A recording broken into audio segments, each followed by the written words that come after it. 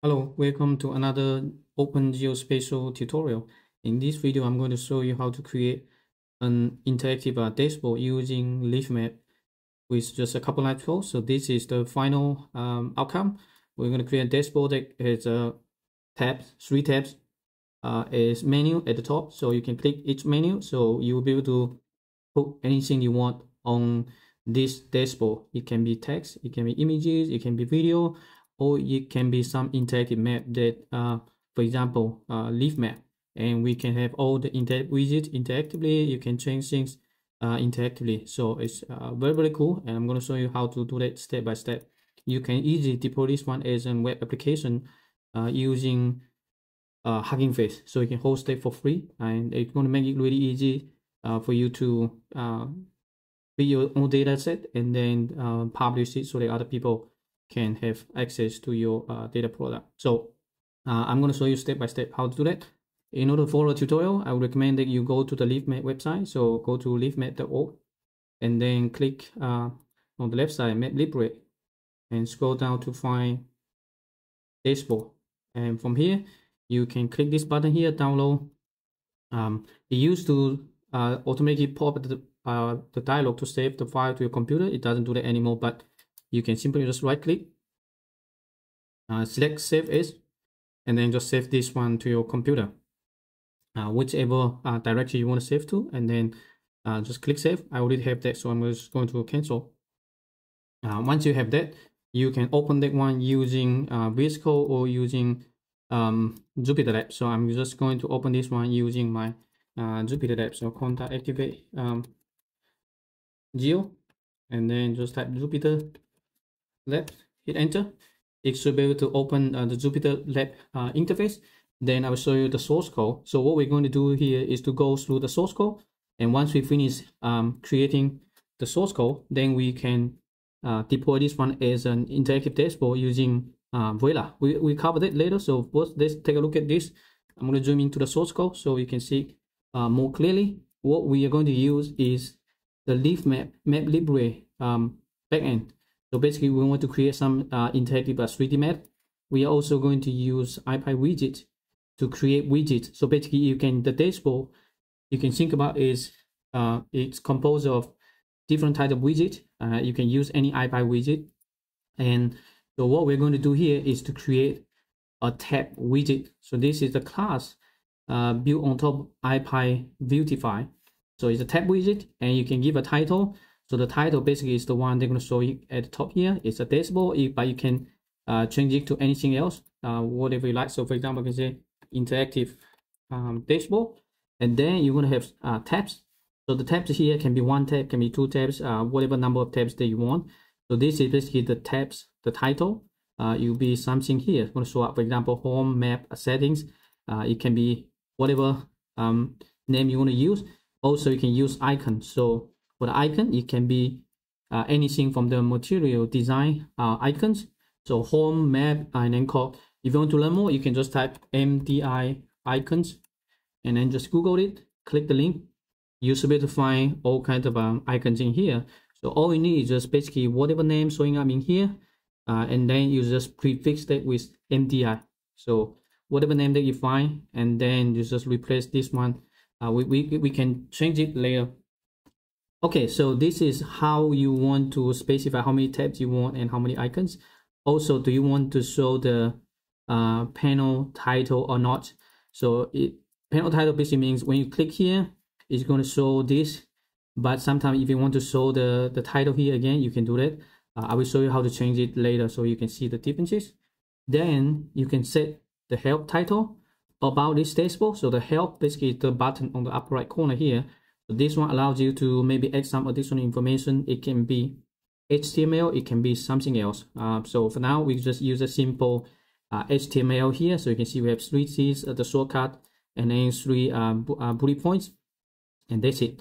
You can add more information. So this is, you can place any HTML, anything that can be accepted by the HTML widget, and that's pretty much it.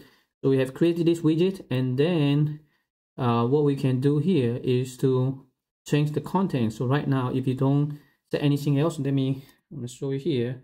Let me create a new code block, and let me just create this one, and then I can just show the widget.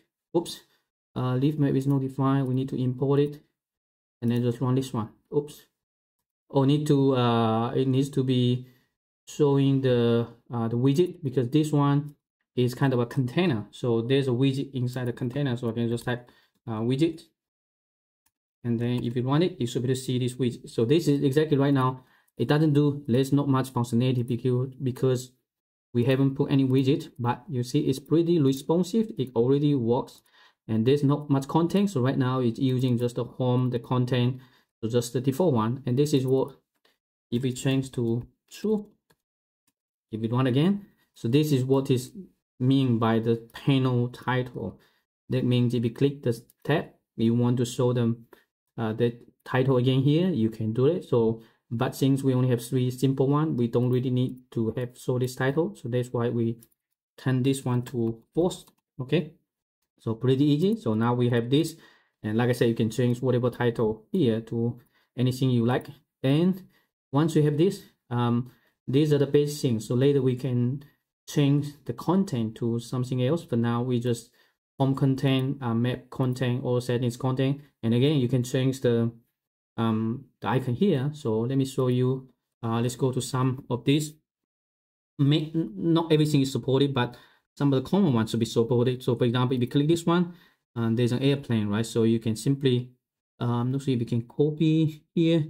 If not, we can just figure the name. So airplane. So I'm gonna come back to here. I can change this one, MDI map to airplane, AIRPLANE, and then run again. So you see now it's the icon is the airplane. So it's pretty cool. Like you can find any icon that you want. You can add another one. So for example, the setting, I can have maybe what else do we want to use? Maybe let's say population. So maybe later we can have a population app or something like that, population.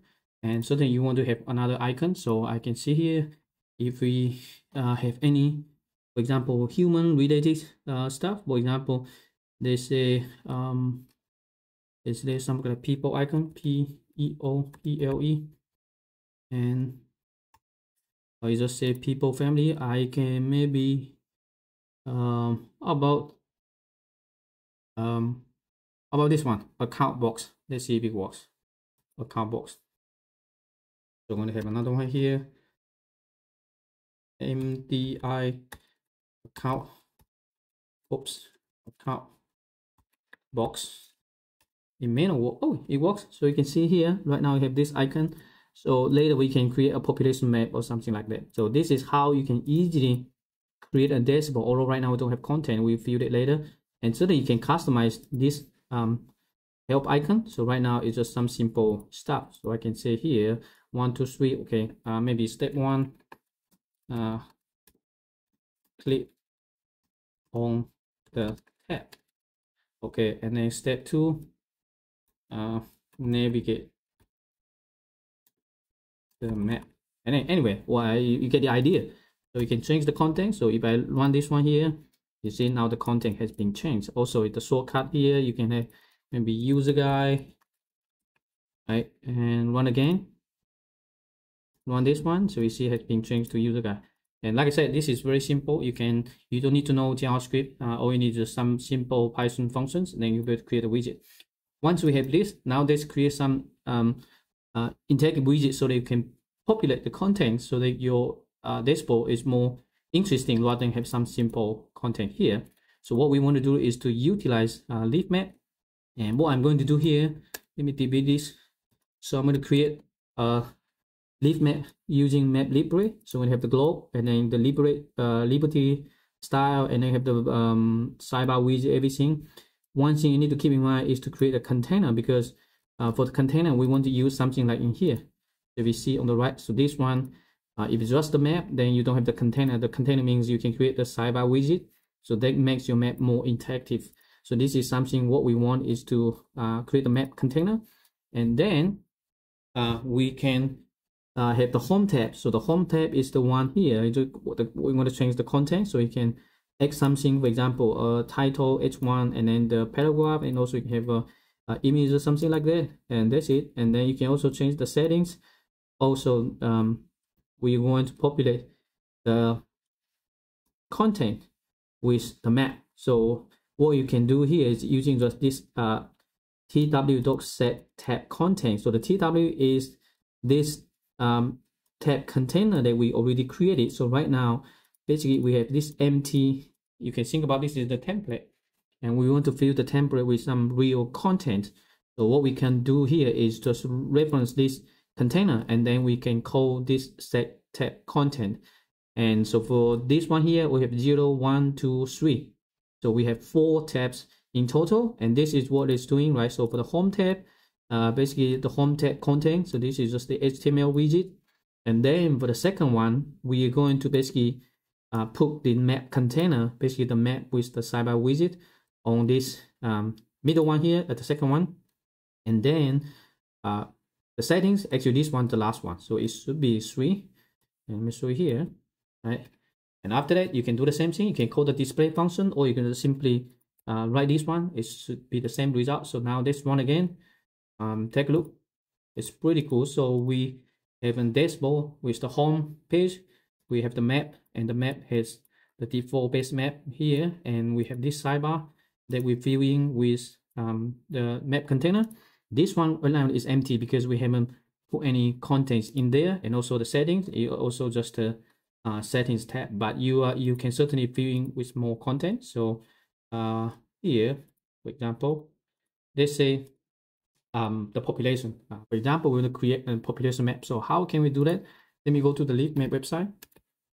So I can find another population example. Let me see if I have anything. I remember I have a population. Or it can be anything else. For example, I can basically cross place maps, and let me see. Yeah, this one can be a population. So you see here we have this example. So all you need is very simple. You can just create this and then copy this, come back to the mapping here. So I can create another map. For example, this one you can use to maybe map 2. Okay, and then add the data, and then add the layer control. Maybe we don't need this one because we already have the map container. And once we have that, we can say m.create container. Okay, and then we can display the map. Let me change to map 2. All right, and then run it. Oops, the data are not defined, so I need to copy the link to the data as well. So let me go back to here, copy this one, and then paste here, run it, run this one. So you should be able to see the map, right? And so this is just a 2D map. I can set the default settings to projection to globe. So projection equal to globe. Then it should be a global map. So, and imagine this is the map that you created, and you want to put this one in the dashboard, so you can show it to other people. Very easy. So once you create a map, so all you need is just this map too. So in order to do that, let me uncomment this one because we don't want to show it. Sometimes some of the map can only be shown once. Oh, it's already shown here. Interesting. So let's see if it works. Now what we need to do is to use the TW. So we're gonna set the tab content, but we're gonna put it in the third one. So it'll be 0, 1, 2. So it should be basically set tab content 2. And let's see if it works. TW.set tab content. And then the index will be 2. And what we want to put here is M2, basically our map. And this one. So then we go back to here and take a look. It's very cool. So now we have the dashboard, we have the map, we also have the population. And oh, right now we put the map and we are missing the sidebar. So you see the sidebar is not here. If you want to see the sidebar, you need to have here is to use this one, m.container. So in that way, the sidebar is over there. Let me go back to here again and take a look. So we just replace the content. So now we have the map, we have the population, and you can have the settings to something else, or it can be any IPy widget if you want. So we have the population map here. We also have the sidebar. That's it. So we have finished this content, but in order to deploy as a web app, we need to clean up the content. So usually you want to put everything in one single cell, and then so that it will be run from the start to beginning. So let me show you how to clean it up. You can certainly have import the library and then put all the things in here. What we want to do is to have everything in one single cell. So what I need to do here is to copy all the content, okay, and then put in one single cell. So we're going to set the icon, the title, and then create a map, and then have the settings, and also we want to show the population maps. So we're going to have this one here. All right, Control C, and then paste here, and then the last one. Okay, set this. Then let me remove all this, and let's try this one more time. So run this, and then run this one. So hopefully it works. If it doesn't, okay, we're missing the data link, and then we also need to copy this one. You can put it at the top or somewhere else. Maybe I can put just here, and run this one again. So hopefully you will see it. Okay, let's try again. The map, the population, the settings tab. That's it. So then I can remove all this. Okay, so assume this is done. This is what you want to look like. You can change the image to something else if you want to. It's up to you. All you can do is just replace this one with some other HTML, and that's it. So how can we actually run this one as an interactive web app? So what you can do here is to use Voila. So I'm going to close this one, and then I'm going to go to my folder here, and what you can do is just simply open this one. Oh, by the way, I think I already run it earlier to show you. So let me go to stop this one here. And so in order to run the as a web app, you need to activate your environment, and then just pip install Voila. So Voila basically is going to turn your notebook into an interactive web app. And once it's done, you can just Voila and then whatever the name of the notebook. But you can also point to a directory. Then you will be able to use all the notebooks to render all the notebooks. So for this one, because we only have one notebook, so just Voila dashboard.ipynb, and then just hit enter. It's automatically open this one in your browser. So you will see it's actually executing the notebook, but we don't see the source code. You just see the interactive web app. So you can see the URL here right now, right? You see the images, you see the map, and there's no other stuff, no source code, and also the population. So I can click. Pretty cool, right? So this is just a simple dashboard that you create using Python without JavaScript knowledge. And you can also go to settings, right? Everything looks like just on dashboard. If you really want to make this one accessible, you can use Hugging Face. So I can show you here. I can deploy some of those as a Jupyter notebook or using Solara. So these are things that you can certainly do, right? I can create this one. I can and render this one in the on the browser, and I think I have this place map. So this one is similar to the population that we created, right? So you can deploy this one either as a web app like this, or there's also a Voila a template. I think I have a Voila Geospatial template, or Voila, maybe a couple of those here. So it's basically you can deploy this one on the web, and then so other people can access it.